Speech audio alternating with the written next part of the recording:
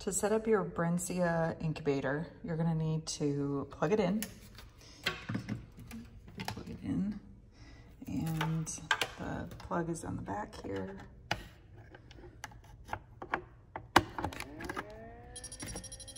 It's gonna make some noise when you first turn it on. Now, the first thing you're gonna wanna do is you need to set the temperature. So you're gonna push both of these buttons at the same time. And where it says temp OK, hit OK. And you want it to read 99.5.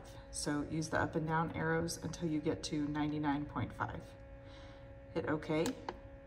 And then you're gonna need to enter the number of days. So you wanna enter 24 days. Whoops, that's not what I meant to do.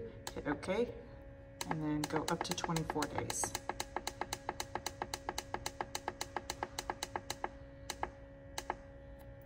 And then that's set, hit OK. The rest of these you don't even need to worry about. This is turn mode, mode on, turn, how often it turns every 45 minutes, the angle, and then the alarm. Going, minutes off, it's not minutes off. If you need to change this, it's displaying in Fahrenheit. So if you need to change it, you can, again, change it, hit OK, and then hit save. That's it, and it's now set. So it's gonna start heating up and it's gonna start counting down from day 24. You'll also need to add water. So I've got some water here. Go ahead and pour this in the back.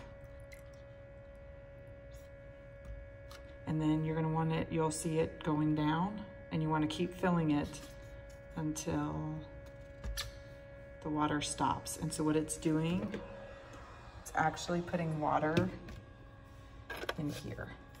So this is filling up with water, which is providing the humidity. The humidity needs to be at about 60%, which again, if you just keep the water in here, make sure that this level stays like this with this line, and then the temperature, and you'll see the temperatures going up, and then the countdown, the days will count down from 24 all the way down to 0. And that's it. If for some reason this shuts off, if it gets unplugged from the wall, it will remember this. So it should continue counting down from where it was at.